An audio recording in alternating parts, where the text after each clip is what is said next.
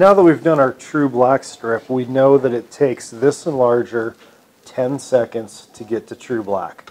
So we can create our contact sheet now.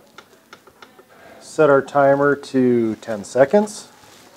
I'll go ahead and take my piece of photo paper, make sure the light sensitive side is up, make sure that it's going to be within the bounds of where the light hits.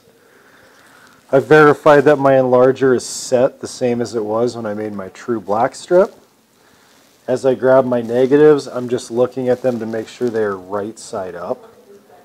I'm also making sure that the shiny side of my film is facing up, and that would mean the emulsion, or what had the emulsion, or the dull side of the film is facing down. Otherwise my pictures will be inverted and mirrored, which we don't want. I'm also being very careful as I lay my film down to make sure that it's spaced nicely. It's all even and perfect.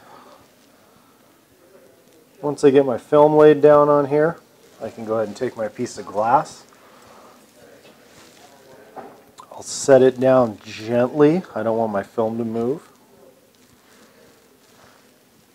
Once I have everything laid down, I'll go ahead and run this for 10 seconds.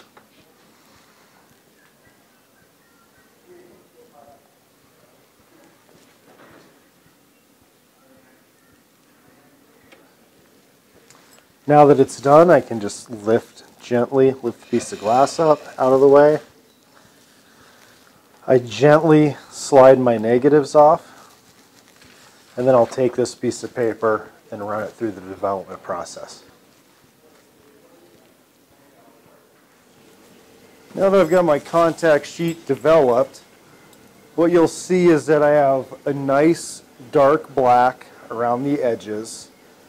And then as I look at my negatives, I'm going to use this to tell if the negative is in focus. I can also look at composition on the negative. I can also look at exposure. And so as I look at all these negatives, I see some that are correctly exposed. I see some that are maybe slightly overexposed and maybe slightly underexposed. And this helps me decide when I go to make a print, am I going to need to hit this with a little more light or a little less light? It also is going to help me decide which one of my negatives I want to enlarge. And so on this specific sheet, I think I'm going to choose to make an enlargement of this Bozeman High, the front. And the reason I'm choosing it is because it's nice and crisp focus. It also is exposed correctly. And so that's how we make a contact sheet and why we make a contact sheet. Thanks for watching.